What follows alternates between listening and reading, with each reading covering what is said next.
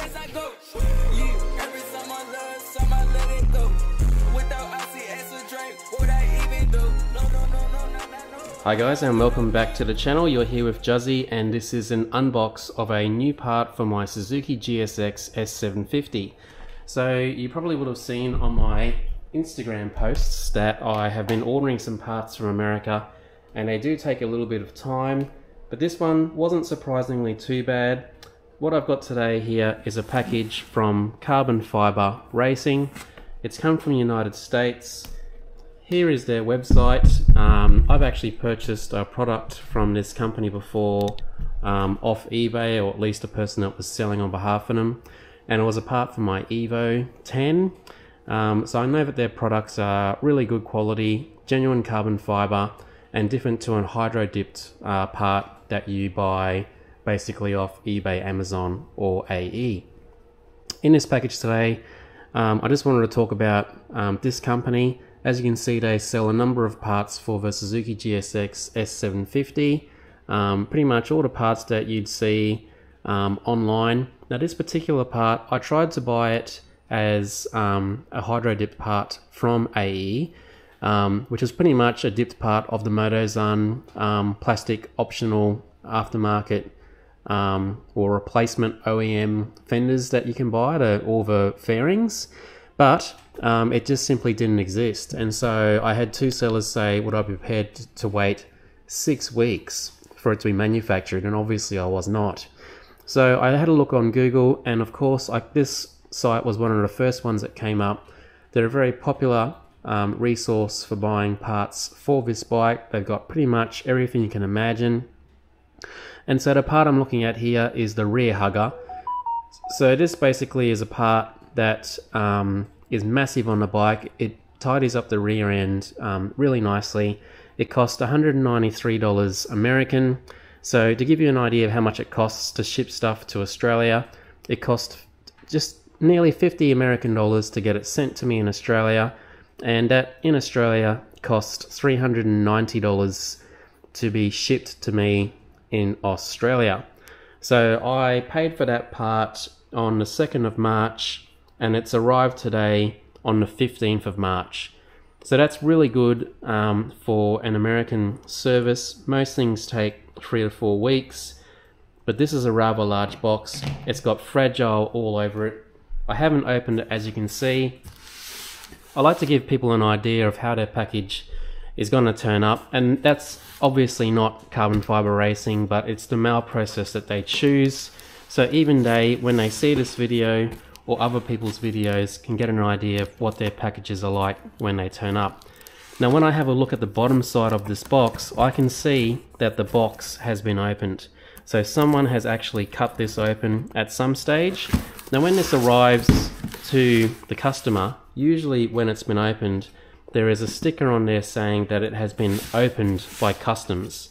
Now this one has not. There is no sticker anywhere on the box, and so I pray that no one has tampered with it and that it has arrived to me without any damage. So you can see here, it's open everywhere. Someone's put some plastic tape around this way to try and seal it, so that is definitely a sign that someone has opened it.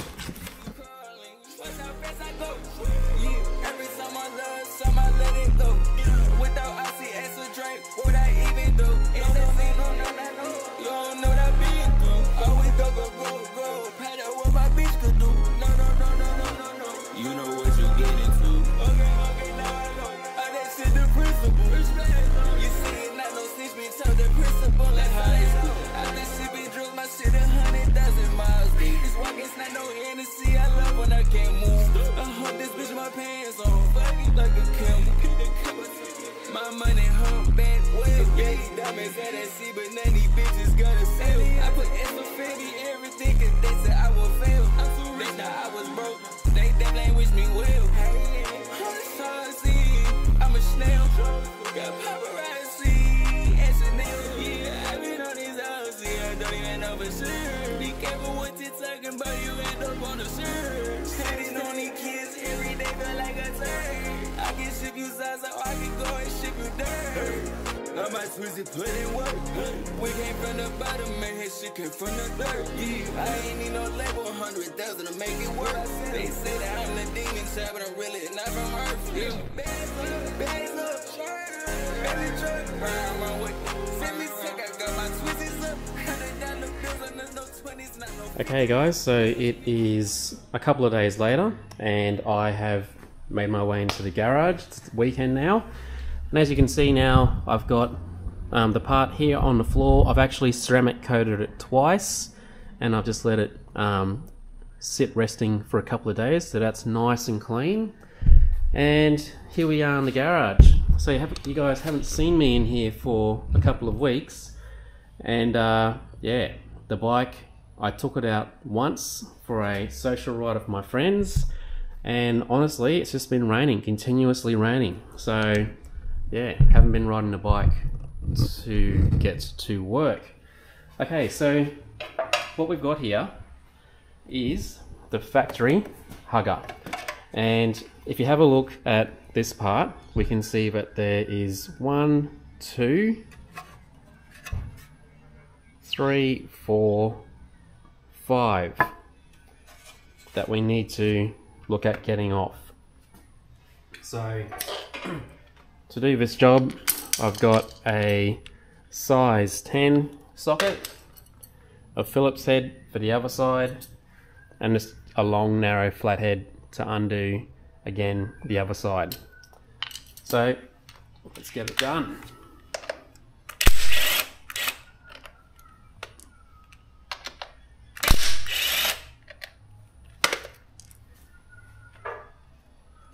Okay, so there are the first 2 bolts, 1 and 1.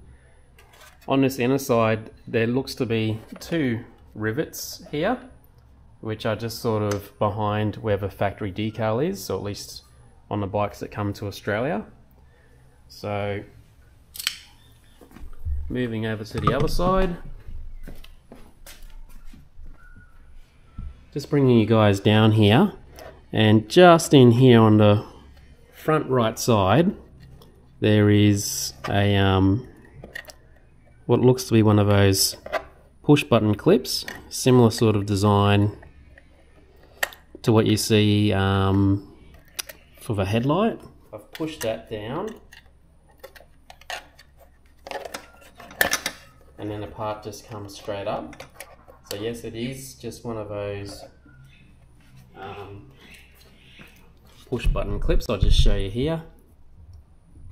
So I just pushed in the center, it pushed that out, and then I just simply raised the plastic piece and it was off. Now along here you've got cabling that I'm just going to separate whilst it's kind of easy. Now this clip here, I'm going to need pliers to squeeze it on the back.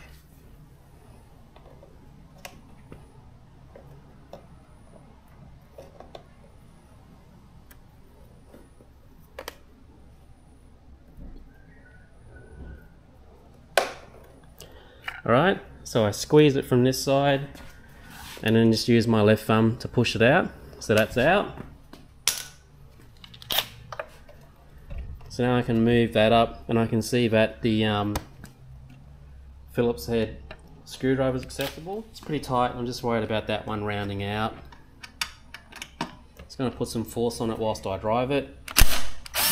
Good, straight out. Didn't seem to like wanting to come out. It's a collared Phillips head. That's interesting. Okay, so now that that's off,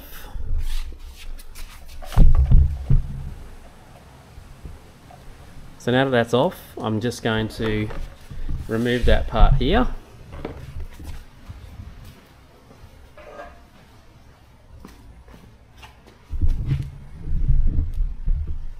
So I've got them side by side now, so you can see, I can tell you that plastic bit feels pretty light, but let's get the scales out. The home scales, aka nothing professional, but let's just check what the weight difference is. What I'll do, my phone weighs 247 grams. There we go. So 247, and that's coming up at 592.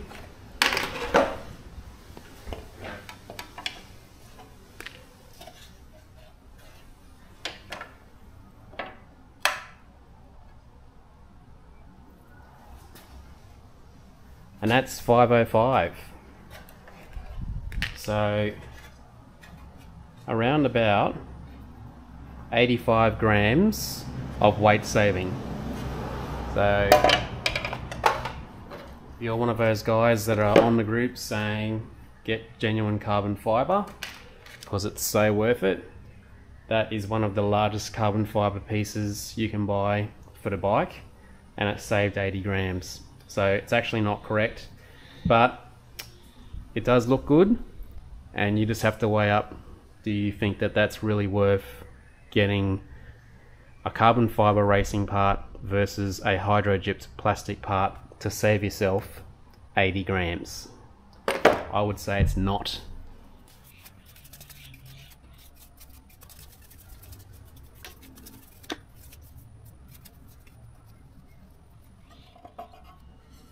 Place that over. I think to stop it from moving around, etc. Just going to hand tighten these bolts back in. Okay, so here we are on the other side. Just going to place that underneath and then get these cables up, tucked in as they were from factory. Because this part's carbon fiber, it's not pliable like the factory plastic, so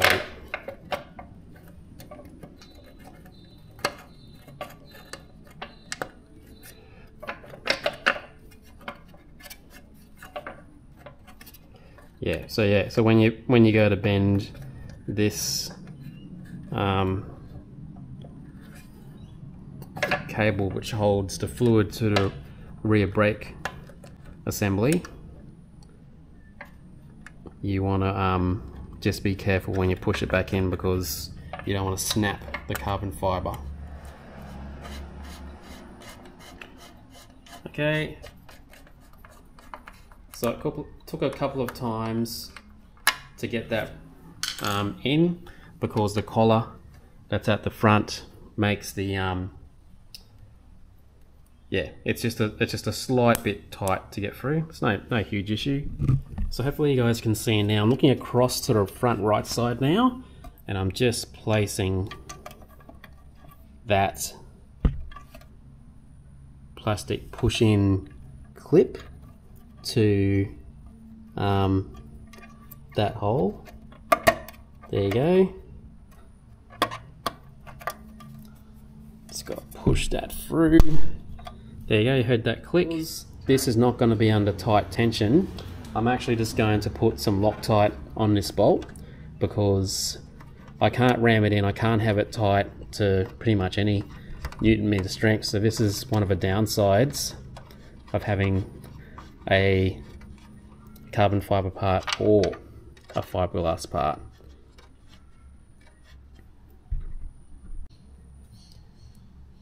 Okay, so out with the good old Loctite. You don't have to put a lot on.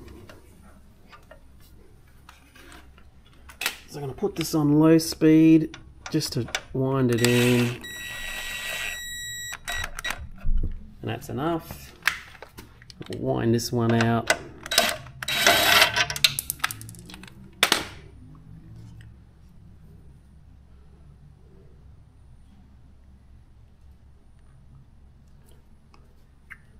Okay, so I've just got that much in there.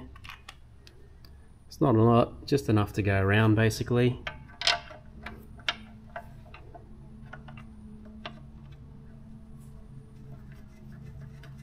Okay, just got one of these.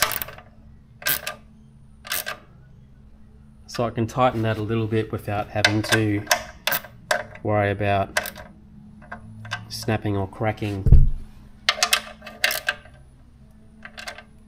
the carbon fibre, and I think that's pretty reasonable. Okay guys, so here we are. So the carbon fibre racing rear hugger, approximately $300 Australian, delivered to Australia. Very easy.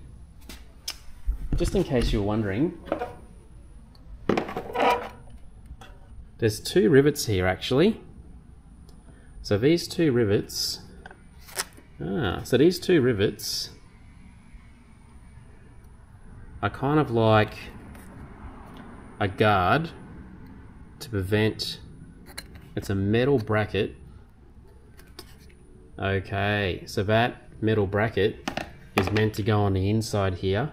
You can put it there. Now I don't have a rivet gun, so I could put a bolt and screw there.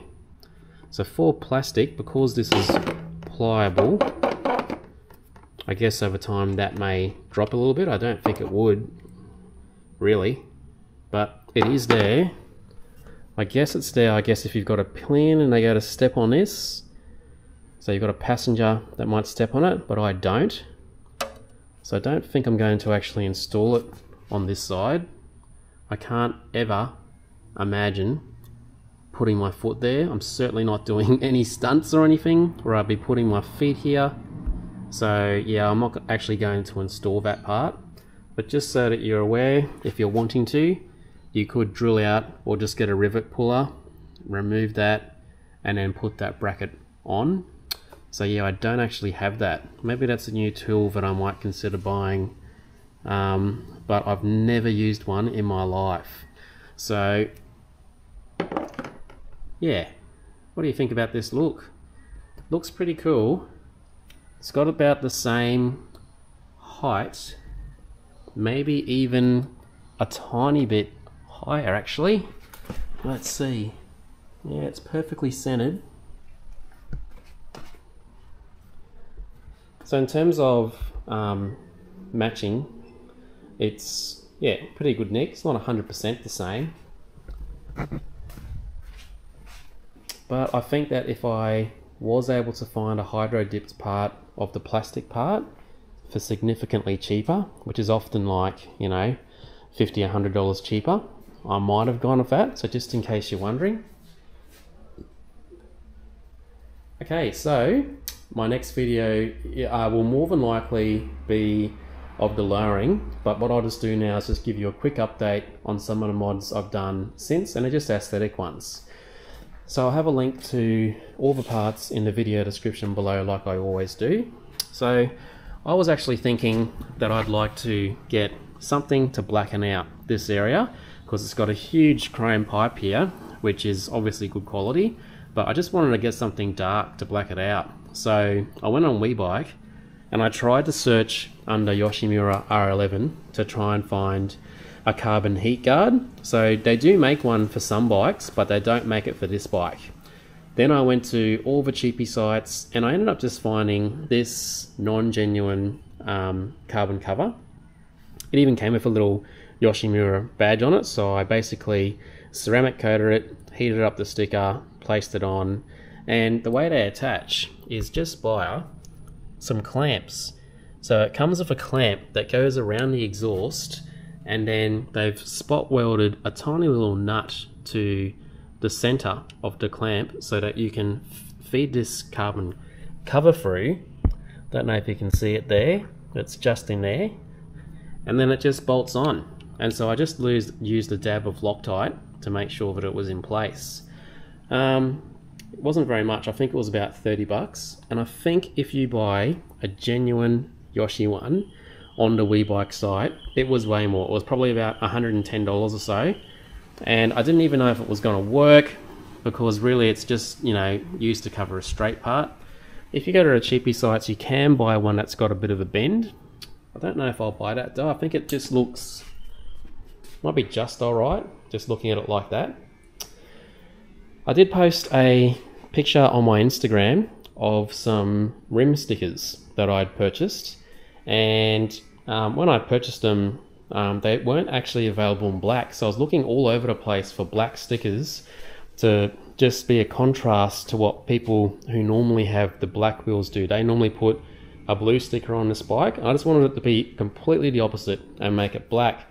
But when they made it, the guy sent it to me, and it actually had all this grey background, and then it had this black part there.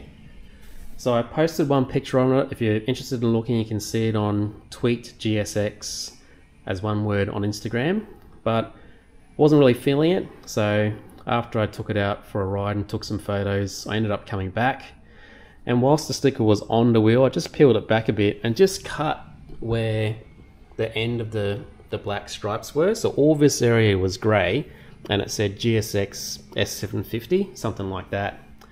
And with this sticker kit, it came with some GSX S750 big letters in black, but the angle or whatever it is didn't actually sit right for the wheel. So it was actually like it was a writing that was meant to go on here, but it was about this big. Certainly couldn't go on a tyre, and there was nowhere near enough room for it to go on the wheel. So yeah, that was just a dud. But I did get the stripes out of it, so I do have some black to it. So basically on this side I've got it 1 and 2. So same for the rear wheel. But on this side, I kept the decal on, but I tried trimming it so that I had 4. So you can see here. So this is with the light on. I'll just turn off my light, see if it stops the reflectivity, but just gives you an idea that it does give you some reflection at night time. Okay guys, I hope you've enjoyed this video. Just getting you some last filming shots in case I'm not covering something for you guys. If I'm missing anything and you want to know, just send me a message in the comments, and I'll answer anything that you need to know. I might actually take that screw out and just put a Loctite on it. Actually, it didn't actually have it there, but because I can't ram that one down, so I'll do that after this video. So yeah, we'll put a dab of Loctite there. Thanks for watching guys, and I'll see you in the next one.